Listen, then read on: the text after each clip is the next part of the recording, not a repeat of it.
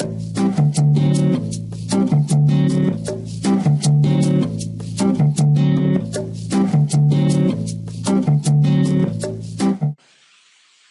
this tutorial, I'm going to show you how to adjust the color of an image in Camera Raw by first opening it in Adobe Bridge.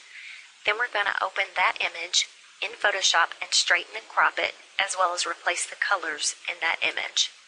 So we need to navigate to Bridge. Once Bridge opens, we're going to view our image. This is the image we're going to work with. This is what we want it to look like when we're finished. So let's double click this image that we're going to be working with. And notice it appears in what's called Camera Raw. First thing we want to do is choose the picker for white balance. This looks just like an eyedropper or a medicine dropper. We're going to choose that, and we want to choose some white area in the graffiti and see how my image is changing the contrast. Now let's go in here in her shoe. It changes again. So you can do that as many times as you want to get the feel. You can also come over here and adjust the settings by the sliders. The next way you can do it is by clicking in here in the boxes and typing in the exact numbers that you want, just to play around with it.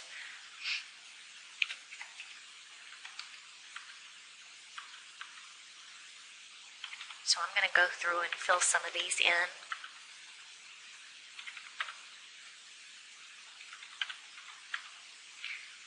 And there we have the image. Now, if you uncheck this preview button, it's going to show you what the original image looked like before we even did anything to it. Let's check it again.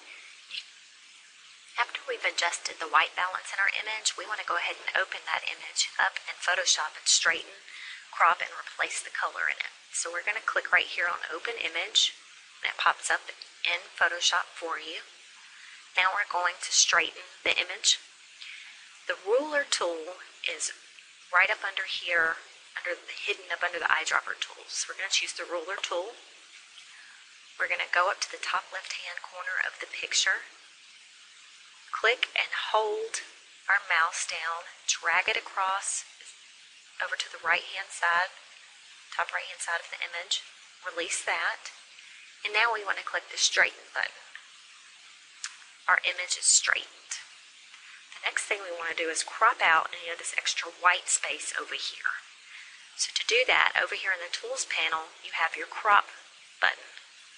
Crop tool, okay? So get it as closely as you can. Notice I have a little bit of white space in the top and on the left. That's okay because I can compensate by using my arrow keys. I'm going to do that now. Did that over here to the left. Now I'm going to take it down some. When I'm satisfied with the way it looks, come back over here to the crop tool, click it one time.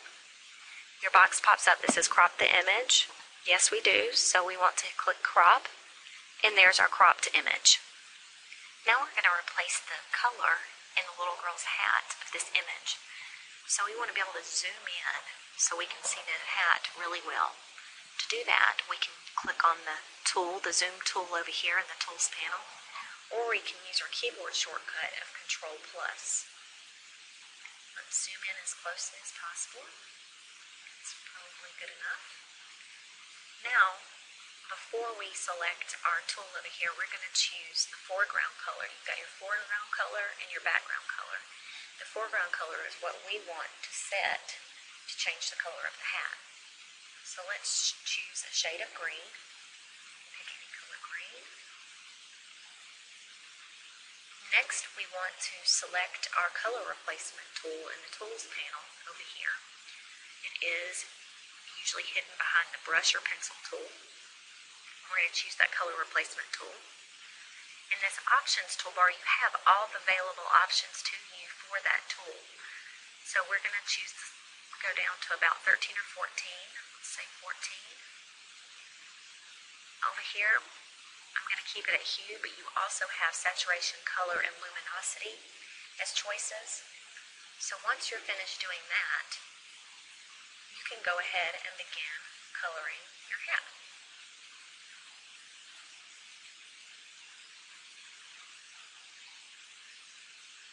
You can zoom out, using the zoom tool. There's your hat. Then you can save the image.